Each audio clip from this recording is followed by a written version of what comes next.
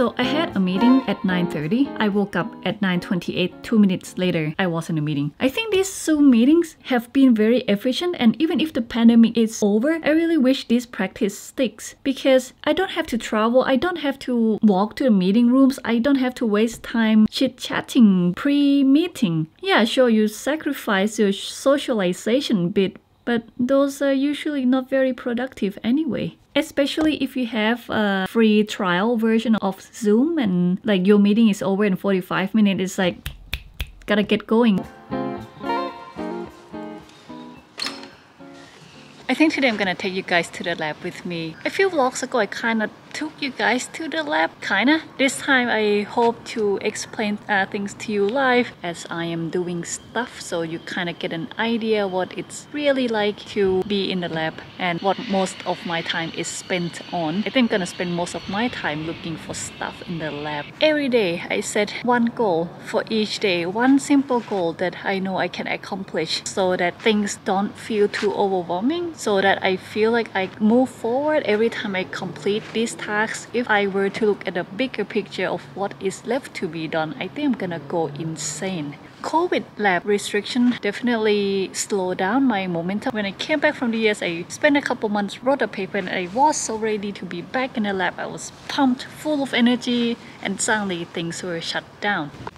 And I think this is where good advisors come in handy. Someone who understands mental health and willing to work with you and give you whatever you need to get through. I have been very lucky that I was given the chance to manage my own schedule and work at my own pace. Otherwise, I don't think my sanity will last until the end of my PhD.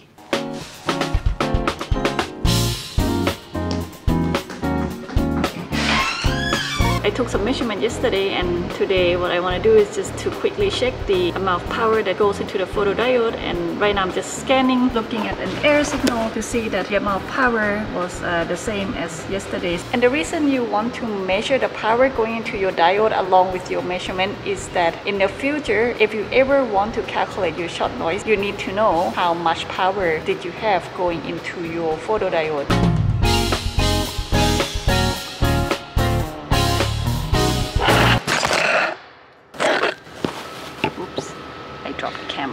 Still recording. I think my handwriting would put doctors to shame. If you're a doctor watching this, is your handwriting worse than mine? I want to know. Right now I'm just thinking about what I might need for the experiment. So I think we need 2 adder subtractors, 2 PID boards, 2 amplifiers,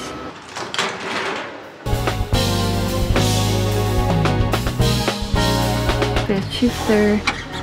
So we got 1 PID, 1 preamp, another preamp, not preamp, an amplifier.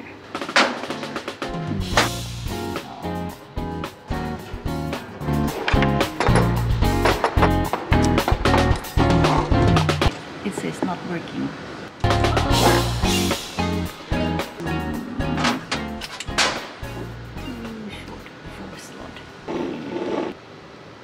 Disha, are you using all the boards on there? These all? Like, yeah, are you using all of them? Yes. Okay.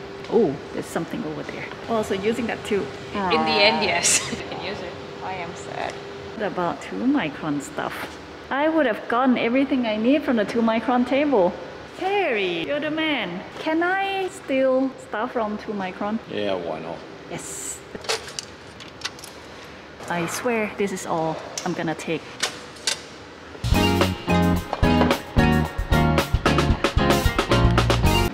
The dark purple are the stuff I already have, and the light purple are the stuff that I have just acquired. So I think most of them got a check mark.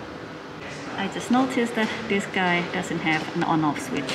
You see this one here? Doesn't have an on-off switch. Guess we're gonna find another one. Now we have 3 amplifiers right next to each other, and none of them work. Look at all these boards, and I hope I have enough space in my rack. We'll wing it. The alarm clock has just gone off. It is 12:30 right now. That means lunchtime.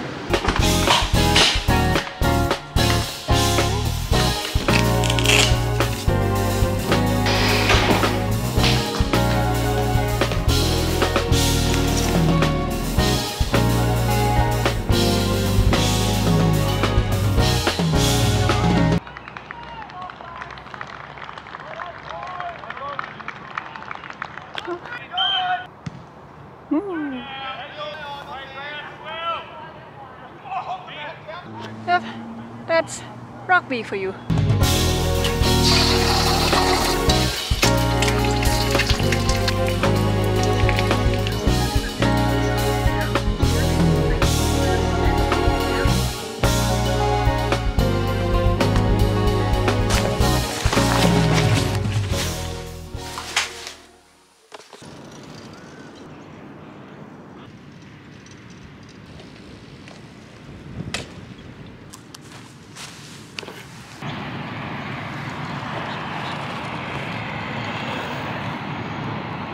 That's a family of ducklings right there.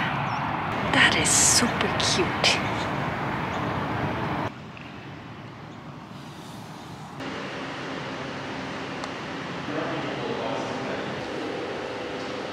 And we are back in our afternoon lab session. All I want to accomplish this afternoon is to install a fiber EOM. That's it. That's all I want to do this afternoon.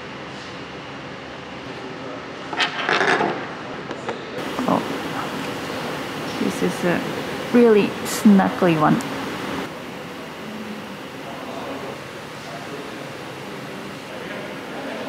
Now that's your cladding and your core if you ever have to deal with fiber. You don't want shit on the black circle. This one looks pretty good actually.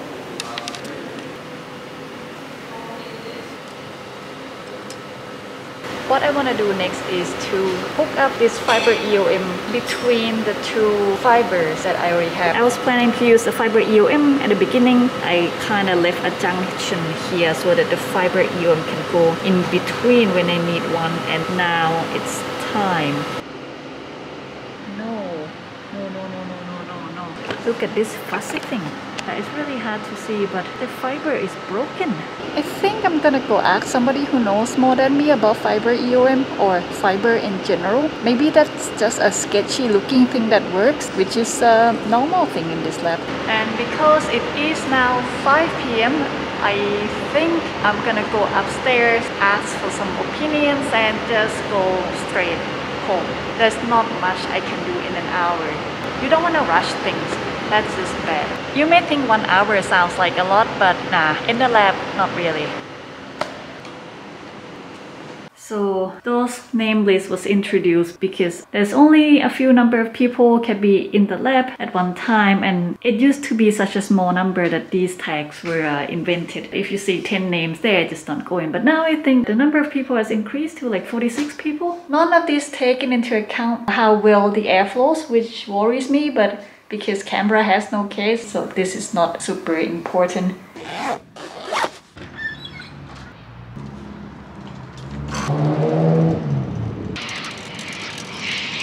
This actually looks pretty cool. I'm gonna try to get a drone shot here real quick.